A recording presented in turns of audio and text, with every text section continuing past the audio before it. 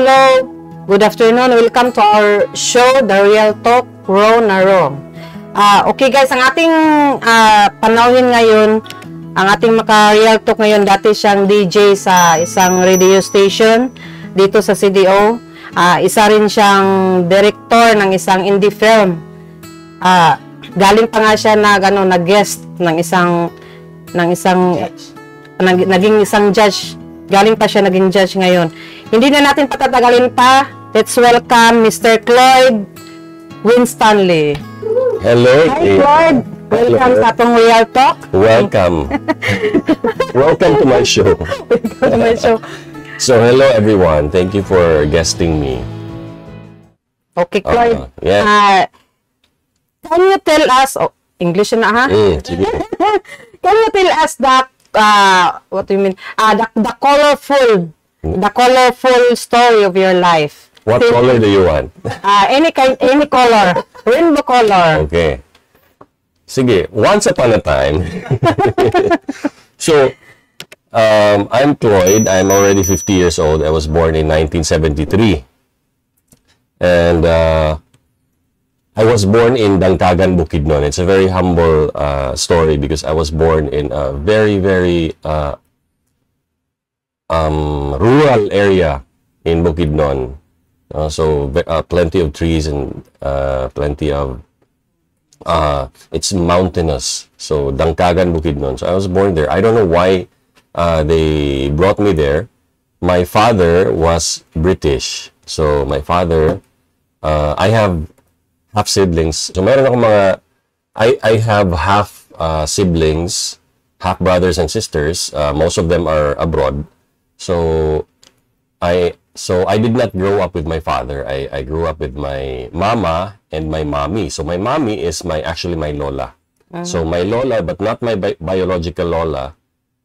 She was a distant relative of my mother. So I was born, and then I was after I was born, I was brought here in Cagayan de Oro, and I was raised here.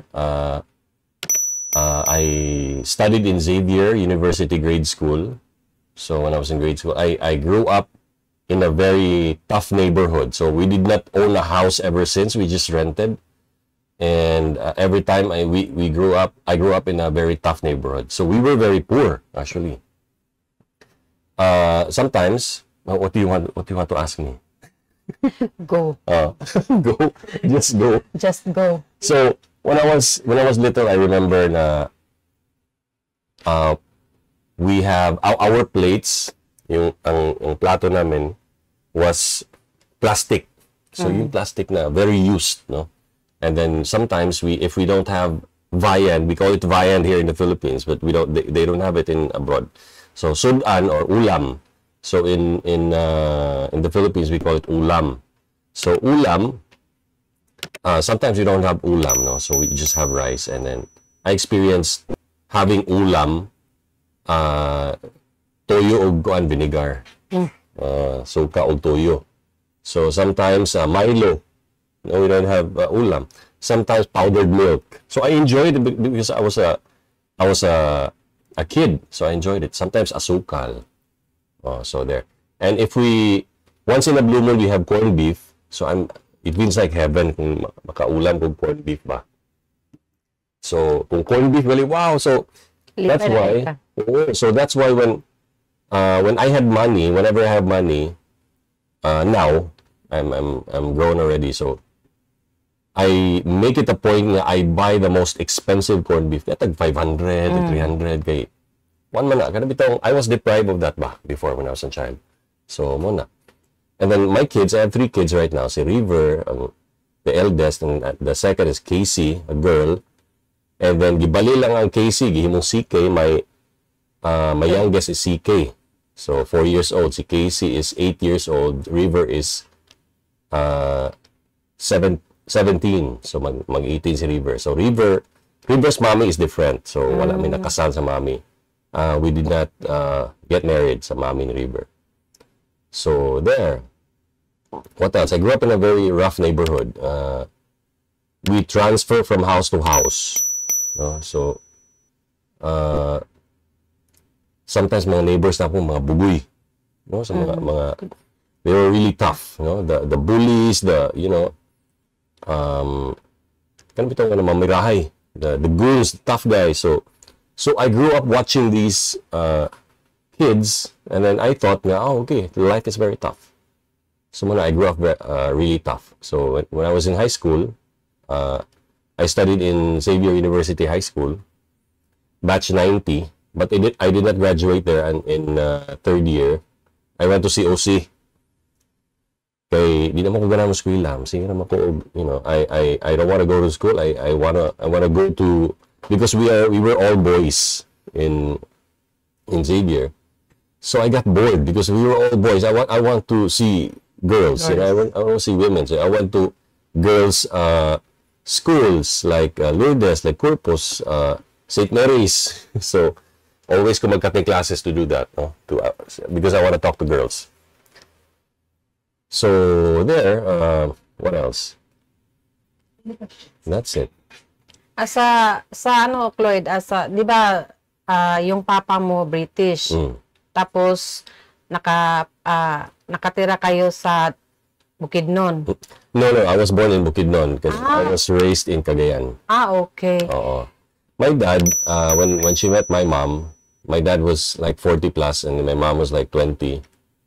So then I was born. I was conceived. I was born.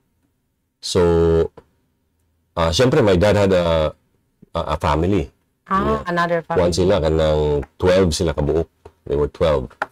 So, most of my siblings, half of my siblings do not want to acknowledge me. Half of them, they accepted me. So, those who accepted me, we were friends. Hindi ka ba nagtanim ng galit? Kamote? Hindi ka ba nagtanim ng galit sa... Tanim ng galit. That's a very yung daddy mo. Really? No, my dad, we were very good friends with my dad kasi my dad used to visit me all the time. No? My dad visits me. Although British siya akong dad, but he was a naturalized Filipino. And then he entered into politics. Okay. So when he entered into politics, he was very close with Ferdinand Marcos Sr. So crony ito siya. He was a Marcos crony. And then it came to a point na he was murdered because of that. No? So he was murdered. I was in grade 5 when that happened. So I didn't know, what happened? What happened? So after how many years, so there were a lot of versions, versions nga, your dad was killed because of this, your dad was killed because of that. So I didn't bother na to kuan kung sa ang truth, no? Okay. One man, it's very complicated. The truth is very complicated, especially nga it's politics. It involves Marcos and all. So we went on living. Ako, so it has always been me, my mama, and my mommy. So tulong kabuk sa isa ka balay. So naging high school ka. Balita-balita nga marami kang chicks. Really? I'm a very good person. yung hindi naman sa high school na maraming shota, ganyan. When I was in high school, of course, mo to akong ingon nga, magtating classes ko, I go to other girls' schools to talk to girls. Kay, I was bored in my school nga, puro may boys, gani. So I was like, I always go to Lourdes, I always go to Corpus, I always go to St. Mary's. So, dahil mga gwapa niya, no? We have sister class in Xavier. Sister class meaning all boys and Xavier, all girls and Lourdes. So, mananghid mi sa among isig ka principal. Can we have a sister class? Can we have an activity where we can, mingle and meet girls? So, there's a time. But that only happens like once a year or twice a year. So, every Christmas or, So, I want to talk to girls every day. So, sometimes I go there. Almost every afternoon, I go to girls' campuses. So, wala. And then, kung ano man to, it was just like, murag, crush, puppy love. I want to talk to you. I want to hold your hand. No, it's nothing serious. Okay. In the 80s, it's not like today in 2024 nga. Ang mga bata karon like Can you be my girlfriend? Sure. Okay, let's meet. Let's date. We don't have Iba that na yun. in the 1980s. You have to talk to a girl. You have to go to the house. Hi, is Miss so and so there? Is for example, is Alana there, or is Aliona there, or is Karen or Christine there? So and then the father was like, oh, "What's your name? Who are you? Where are you from? Okay, sit down. Okay, my daughter will come out." So and we talk right inside the house.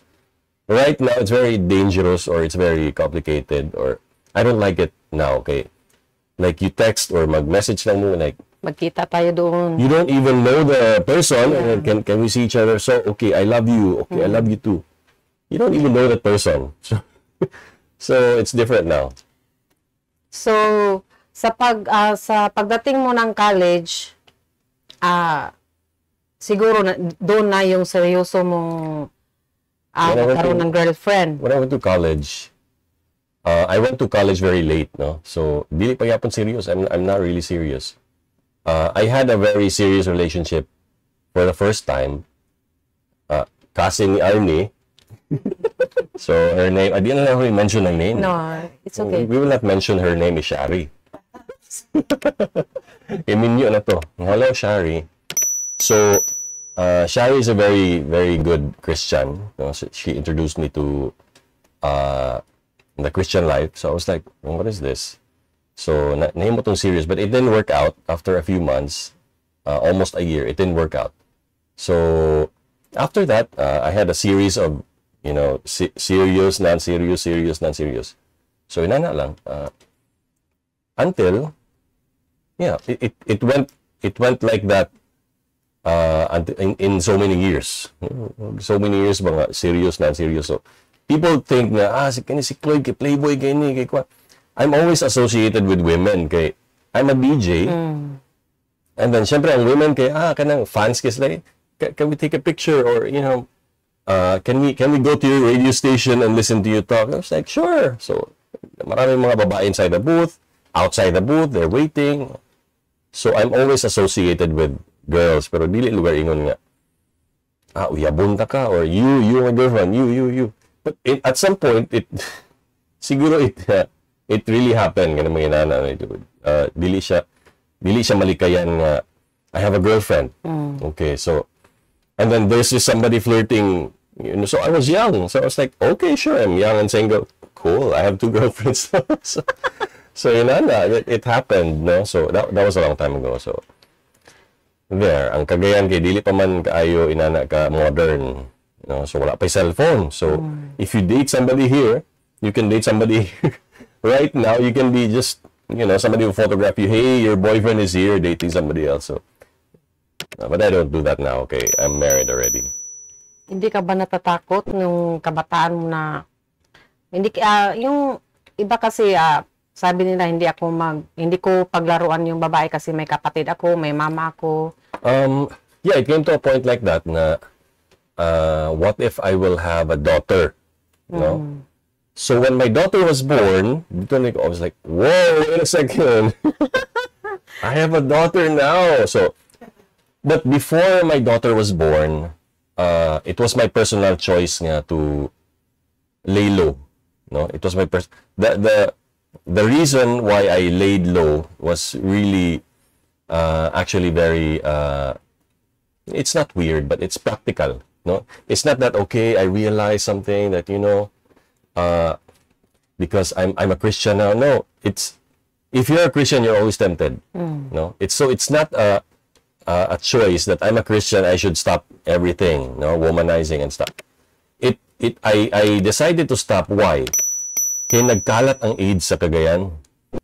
So I was like, wait a second, I have to stop.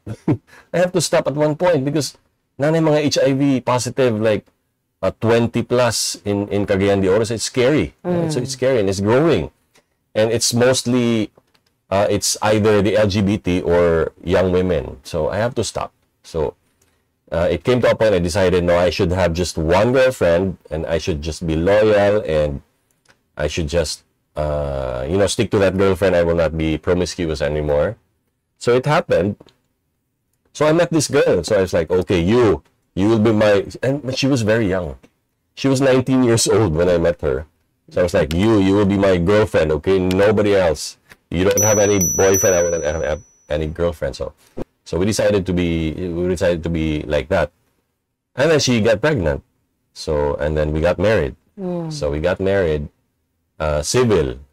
The crazy thing about our Yun na marriage. yung pangalawa mong... Oo, dili siya pangalawa, but that's the girl I got married with. Ang mommy ni River, I met the mommy of River. Classmate ni Arnie. I think batchmate ba mo? Were you batchmates? So I met her, but we were very I was really disturbed that time. So I met her, and then I met her in Cebu, and then I got her pregnant. But it didn't work out, so we just remained friends. So I told her that we just we have to remain friends for our son, si River. So River turned out nga, actually si River, wala mi nagdahom nga autistic si River until he was 4 years old. So amo pagit siyang he had a billboard because River is really handsome, no? And then he had a photo shoot for a billboard for Plaza Fair, and then another brand, Rain or Shine paint. So we noticed nga si River, he doesn't like the camera. He doesn't look at the camera. He doesn't look at people. So it's very hard. And then he has tantrums. So it's really hard for River to be a model, no? So we decided to have him check sa doctor, and then we found out nga na siya mild autism. So okay. So when we found out, okay, sige. So we sent him to therapy. So ako and the mother of River, so we worked hand in hand for River's sake, no? Until at such a point nga, we decided to part ways. So he went on with her life, and then I went on with mine. And then I met kani akong wife lagi.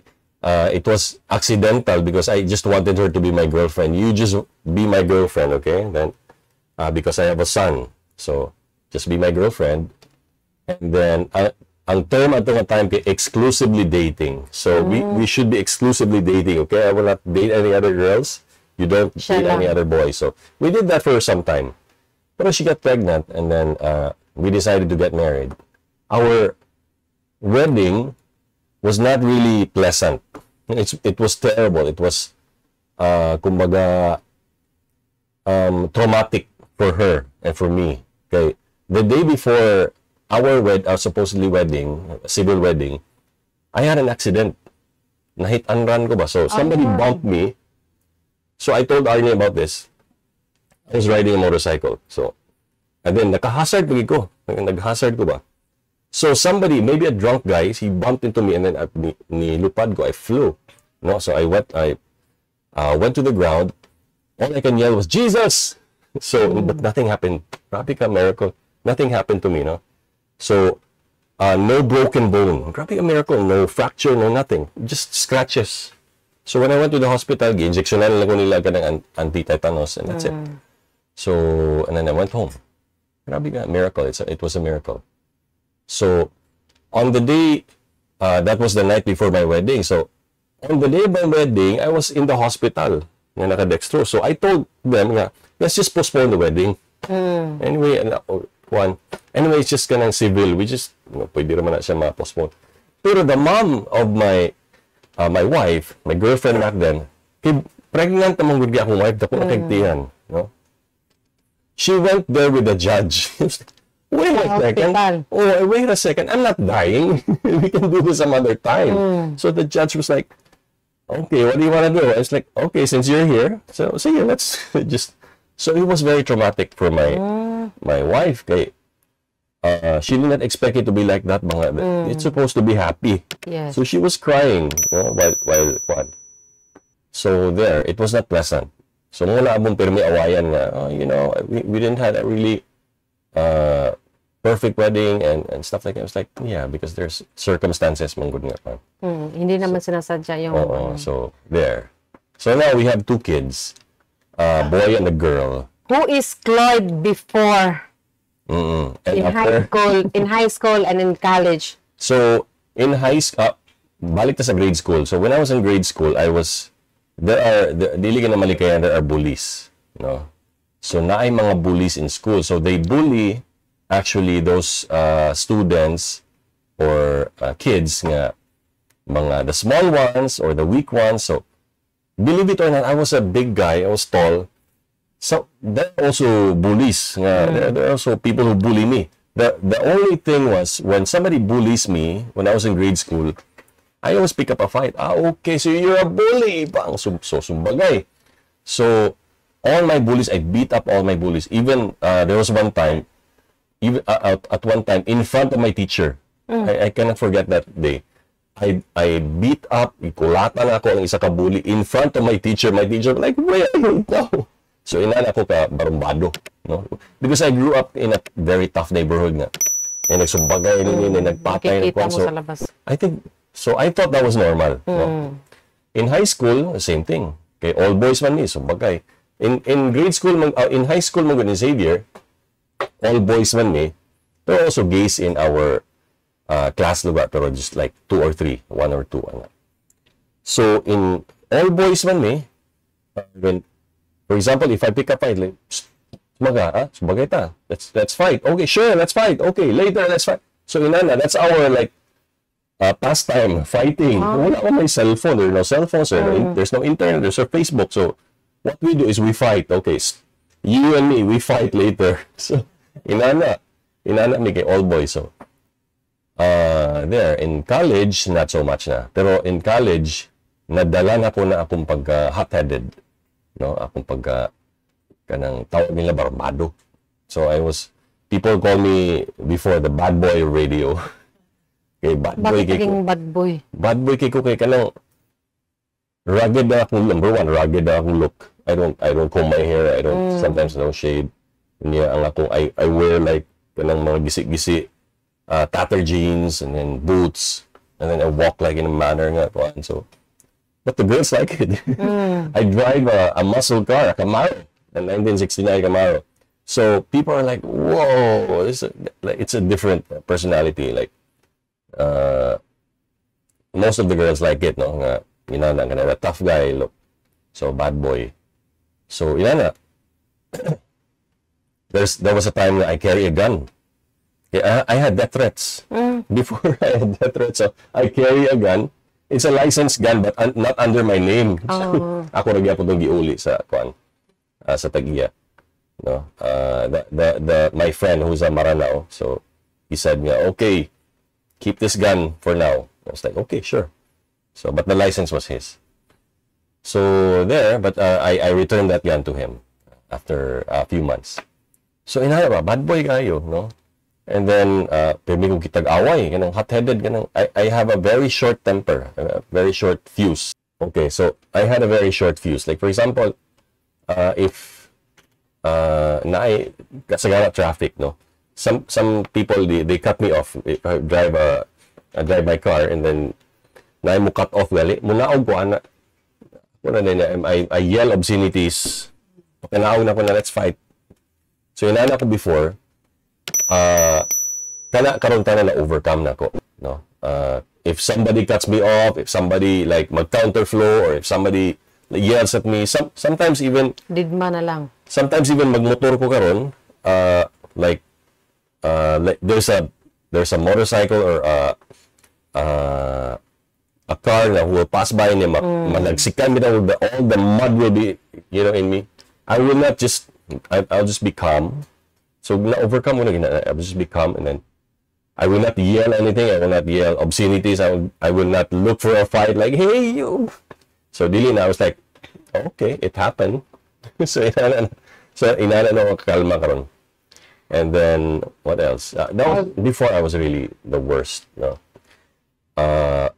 Even my mom, even my ex-girlfriends, even my lola, my mommy, they don't like who I was before. But they accept me for who I was. But they don't like it nga I'm very hot-headed and very ill-tempered, nga very short fuse. Pero karon I'm just very calm. Pagdating sa girls. Girls na po, nabalik na po tayo. Pagdating sa girls, may yung ibang lalaki kasi pagdating sa babae na dinadala nila kahit saan. Mm. Kung anong, yun yung gawain ng girlfriend and boyfriend. You really wanna know? Slight lang. Well, yeah, because Cagayan de Oro is not really that modern that time. So, we sometimes kanang date me sa car, and then I just park it in a very dark area. So, there. Sometimes I bring them in my house, and then my mom is always mad, like, who is she? Yesterday was different. So, inana. And then, there was a time, so I brought this girl at home. Naka-uniform, di lang ako magsaba ko. I'm not gonna tell you what school. Basta kay pink. So, we went to the house, of course, kay Kwan. So, something happened. And then, my mom went upstairs, our house. She saw the girl wearing her towel. Gamit ng towel sa mama. So, she was mad. Why are you wearing my towel? And the girl was like, okay, I didn't know that this is your towel. So, it was crazy like that, no? So there, I have a lot of stories, pero wala na. Mga 5 days. Pero isa lang yung naging seryoso. No, na ko yung mga na-seryoso. My first serious girlfriend was kato si Shari. Then I had napo ko yung mga serious nga mga girlfriends nga, okay, for few years or few months. Napo ko yung mga dili serious, like, saman, uyab ta or na? Are you a girlfriend? I don't know. Okay, let's just be friends. Sometimes like that. Or, sometimes it would like take 6 months, and then the girl will ask me, what are we? I was like, I don't know. What about you? Okay. You're my girlfriend? Okay, sure. So, you're my boyfriend? Okay. Sometimes, I had a really, it's not, usay we find it funny, no? I'm like that, or some people find it disgusting, like, you're promiscuous, you're like that, you're a womanizer. But I didn't grow up with a father, so nobody told me what to do. Like nobody guided me. It's just my mommy, my lola, and my mama, my mother, biological mother. So they can't tell me what to do because they're both women, they're both female. So ala naman they would tell me nga, don't do that, Lloyd. That's a sin. Why is it a sin? Wala bang parang tito na nag-guide sa'yo? Nobody. No male figure in my life. So, I have to stand up for myself. I have to be the male figure of our family. So, I'm the man here. So, inana. So, there are 2 females. So, what am I gonna do? So, there's nobody. The people who advise me, the male figures who advise me, the older ones, are always advising me the wrong things. Like, look, Cloyd, if you have only one girlfriend, you'll be bored. You have to have 2 girlfriends. Like, really? Okay. Bad influence. So, I was wrong. That was really wrong, no? I'm sorry to all of you nga wa mo ko buot sa una. So, pasensya na kayo. Pero, I had the worst teachers, the worst male role models before, because they would often tell me, Cloyd, 1 month na kayo mag-on sa babaeng yan. You should go to, you should have another girl. I was like, really? I'll do that? Okay. So, I was like 14 years old or 18 years old. So I was like, okay. So I didn't really know what to do. So I'm always listening to the wrong advices. And then I do wrong things. Gusto mo maging serious? Oh, I wanted to have a serious relationship, serious girlfriend, pero I can't. Iba yung maririnig mo. Oh, because people are like that. You're good looking, so you can do anything. It's like, really? I can do that? Okay. So it's not really a good childhood. Well, it was good in a way, pero when it comes to relationships, it was not really good. So I'm not really proud of it. I am really proud because I had plenty of girls. I'm not really proud of that because most of those girls na pasakitan ako ba. So sometimes I meet somebody nga napasakitan ako in the past. I was like, should I say sorry to her? But you know, she's looking at me like really, she wants to kill me. So, and then she has a husband already. But I really wanted to say sorry to her, sorry for what I did to you. But some girls, I do that. No, so I reach out to them like, hey, I'm really sorry for what I did before. I was like, it's okay. We were young. And my wife doesn't understand that. Why are you reaching out to your exes? No, I'm just reaching out. I just want to be friends with them. I don't want to be, I don't want to have like 20, 30 women going, I want to kill this guy because she hurt me. He hurt me in the past. I don't want that. No. So sometimes I'm really sorry for what I did. I was like young and stupid. And they forgive me. Most of the time. Mabuti naman yung nakapag-sorry ka. Ano ko lang kanina, yung una mong anak, si River. Si River. Nasabi mo kasi kanina na isa siyang autistic.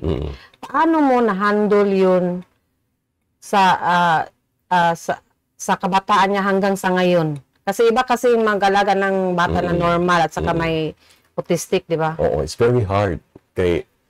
Having an autistic child is very hard, especially we don't know what they're thinking. We don't know why they act in a way. So I have to learn. I have to like research. I do some research. I do some reading. A lot of YouTube videos, a lot of advices from doctors and stuff.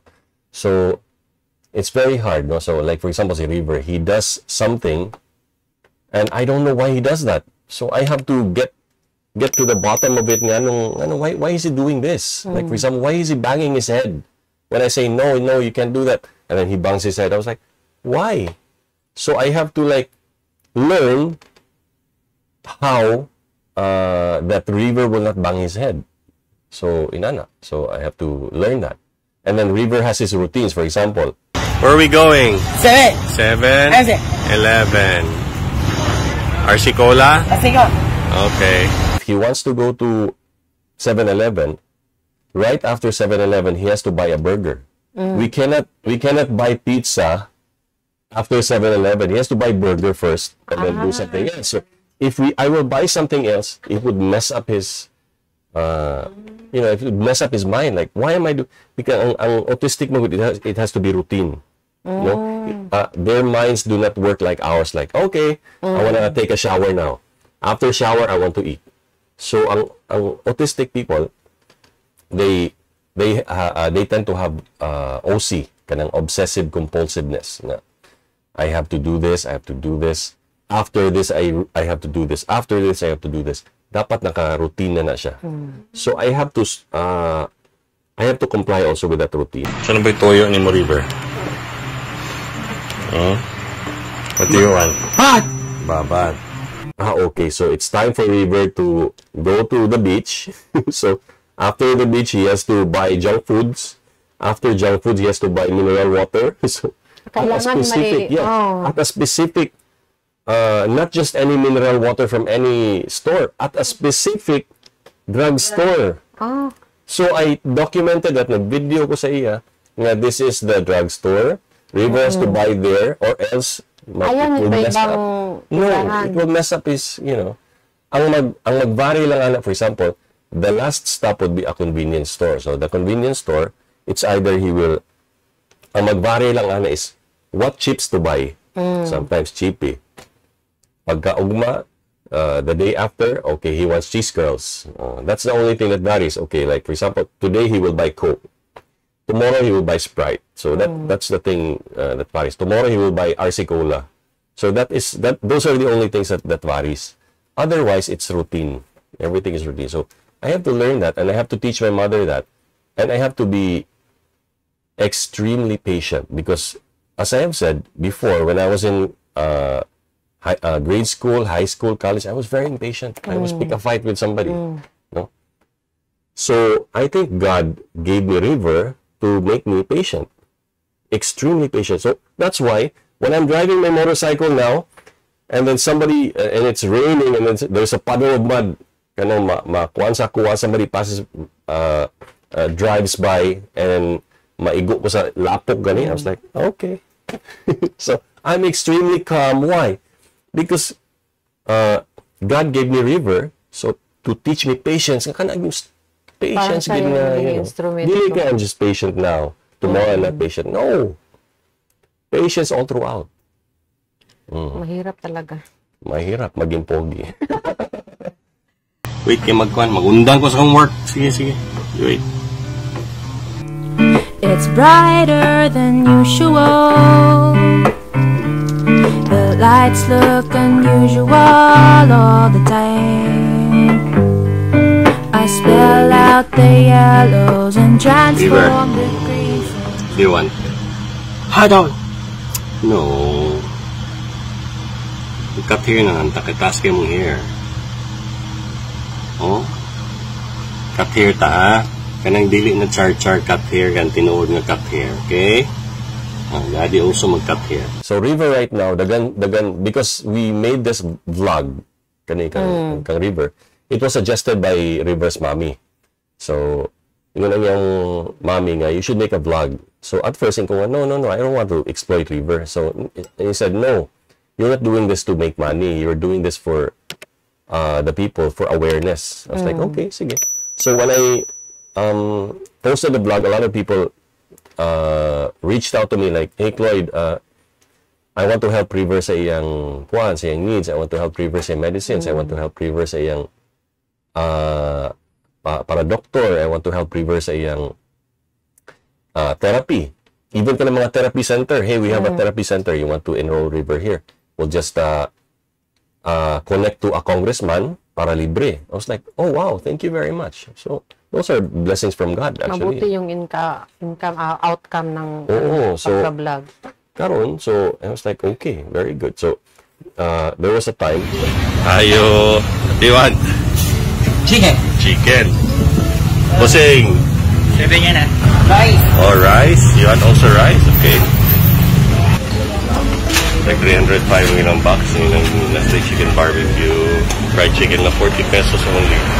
And dapat sila ikuan. Na ay favorite na chicken si River. So River only likes one particular fried chicken. Kana lang yung chicken rotisado.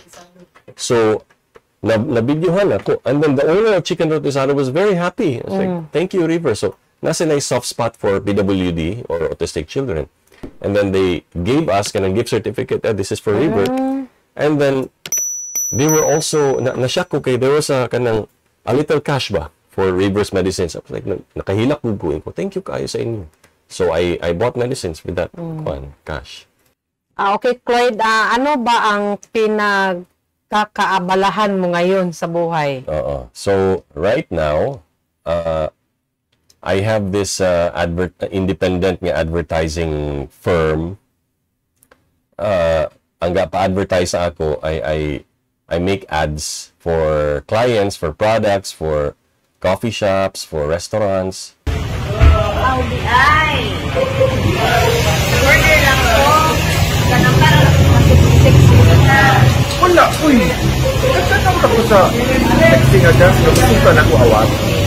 Awaton. Sige daw, be. Stepping. O, awat ka daw. Sige ka. Stepping man ka. Gusto niyo awat. I also make vlogs kung gusto nila. I make reels, I make short videos, I make graphic designs, posters. Sometimes, posters para sa abroad, para sa mga Americans, para sa mga Filipino-Americans. So, mura na siya akong bread and butter as of now because I'm an advertising expert. So, mo gina siya akong expertise. And when I was in college, kimaskoman ko. So, before, nursing ko for 2 years. So, the nursing theories, balaan ako tanan. No, dili ko perfect, pero balaan ako tanan. All the terminologies, when I go to a hospital, ang mga terminologies sa mga nurses, mga doctors, balaan ako. So, and then I took up mass communication. So, that's my, that's my destiny. Mass communication, mass com.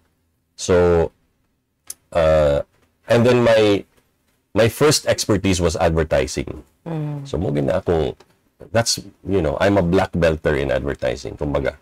And then after that, my interest grew to filmmaking, radio broadcasting, film editing, tanan-tanan na yun. So, sa TV production, dito na yun. So, this is what I want. So, now, that's what I'm doing.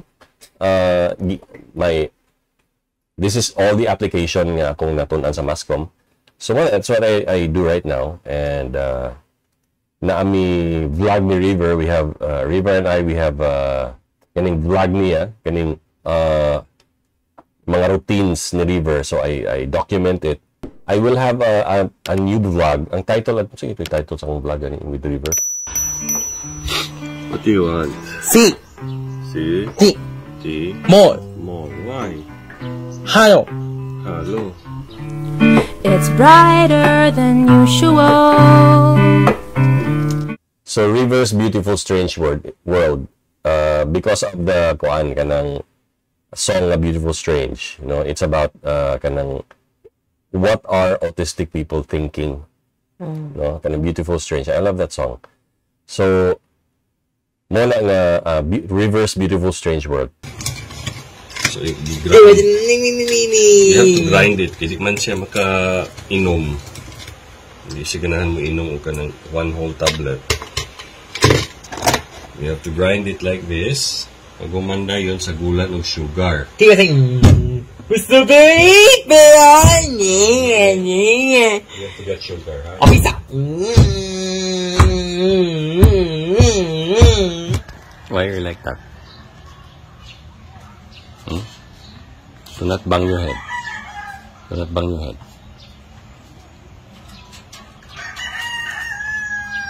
Hurot na akong mani. Ha? Do not eat that one. Dirty na. Hindi mag bad boy. Ha? Okay?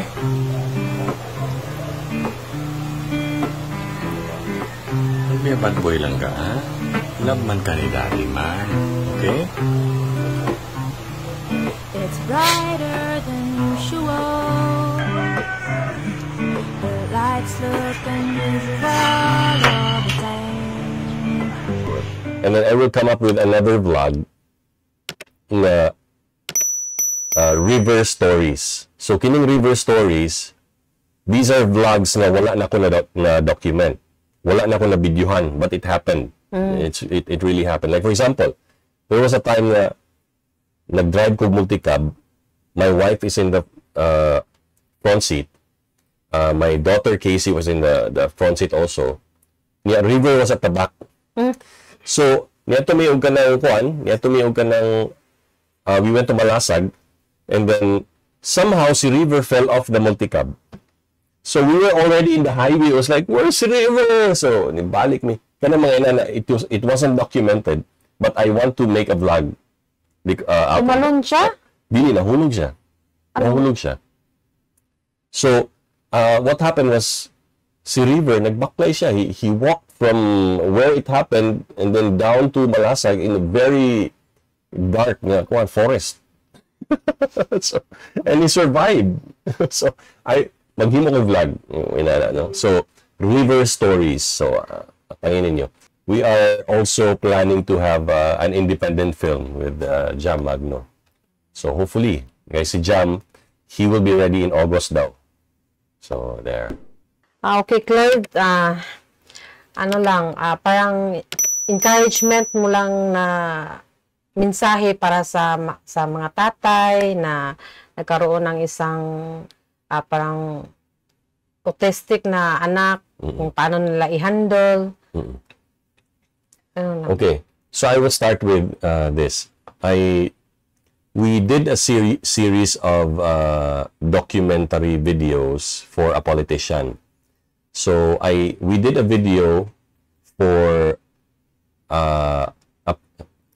kaning parents, mother and father. So we interviewed the father. They had a daughter who has Down syndrome. So the daughter died. So 17 years old, 16, 17 something.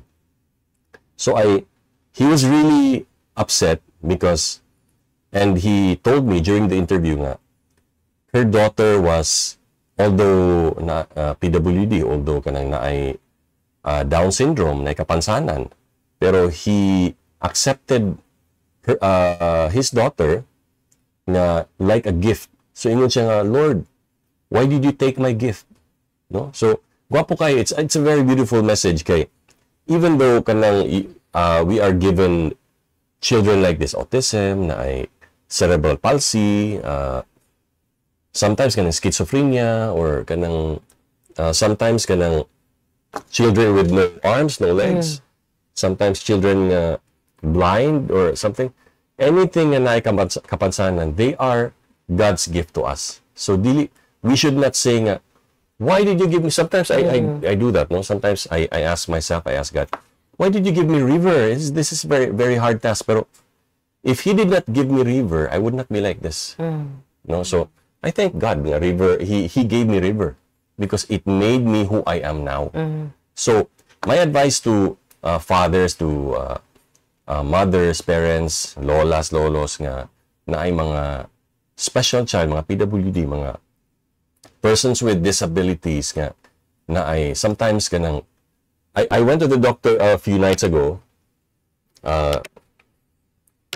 Naglinya ang mga patient. So reverse Pedianeuro. Actually, I went to reverse Pedianeuro so to have an appointment. So I looked at all the patients there. I looked at all the parents with their sons and daughters nga.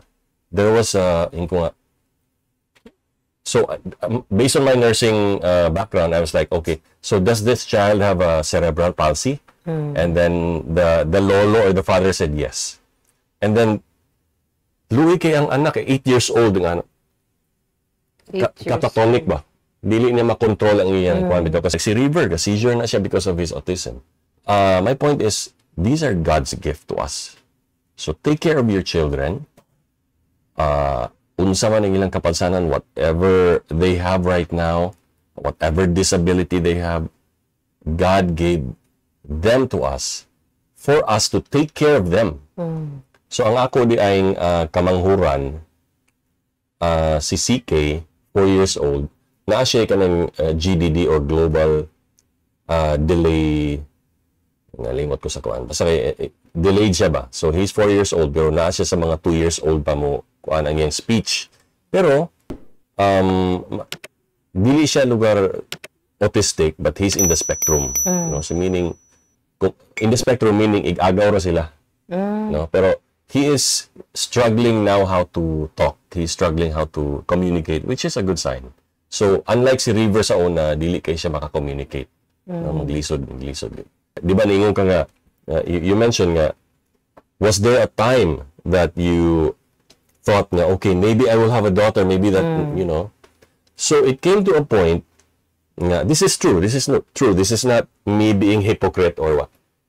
It's a really true story.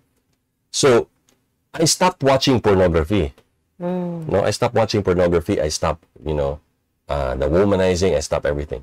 So especially when I had a daughter. So when I had a daughter, pagka 4 years old man siguro sa akong when Casey was 4 years old. So somebody posted a picture of a beautiful woman. So I was like, oh, this woman is so beautiful. Who is she? And everybody was laughing at me. And they asked me, are you sure you don't know her? And it's like, yes, I don't know her. Who is she? Is she a vlogger? And everybody started laughing at me. I was like, no, I want to know who she is. And they did not believe me. I don't know this person. So this beautiful girl na I see on the internet. And then somebody told me, he messaged me. This guy is married, by the way. And he messaged me, are you sure you don't know that porn star? Oh, she's a porn star. I don't know because I don't watch porn anymore. I'm sorry. So he told me, he's a very famous porn star. She's a very famous porn star. Her name is Lexi Lore or Lore. So I was like, okay. So I researched about her. I was like, oh, okay. She's a porn star. So she has a lot of porn videos. I don't know who she is actually. I just know she's beautiful. And then he asked me, so that means you don't watch porn anymore? And my answer to him was, it's very hard to watch porn all the time. And I am changing my daughter's diaper. And that struck him.